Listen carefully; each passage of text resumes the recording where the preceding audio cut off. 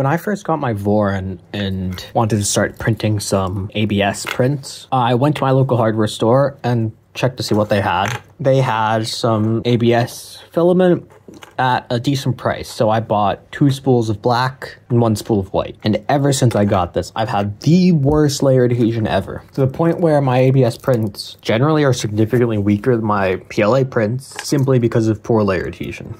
Today, some Sunlu ABS arrived, and the print is completely different. It's insane how different the quality of these is. Like, the Sunlu is super shiny. This is completely matte.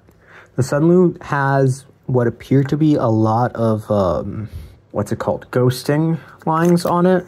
Like, a ridiculous amount of ghosting. Anyways, this cracked like this with basically a couple hammer blows from this end of the hammer. And I'm gonna do the same thing to these other blocks, including the Sunlu block. And I basically want to see, does the Sunlu filament have better layer adhesion?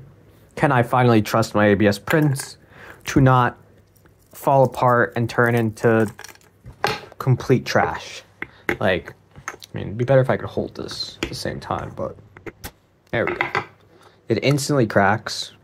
The white filament, I'm pretty sure, has a better layer adhesion. Yeah, much better. Show again the black filament. Completely useless. This one is better print quality, but I suspect that the same thing will happen. Oh, this one's stronger for sure. Let's try another wet one before we crack that one open. This one's strong. Yeah, just looks like good. Let's give the Sunlit one a shot. So much better. Oh, or not. That whack got pretty far in. Huh. I'm gonna set my phone down so I can get a proper swing at it. So I flipped the Sunlit block around and gave it a healthy amount of wax again.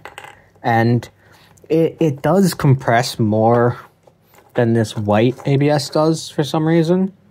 I'm not sure if that's layer adhesion or whatever, but it doesn't split apart like these do.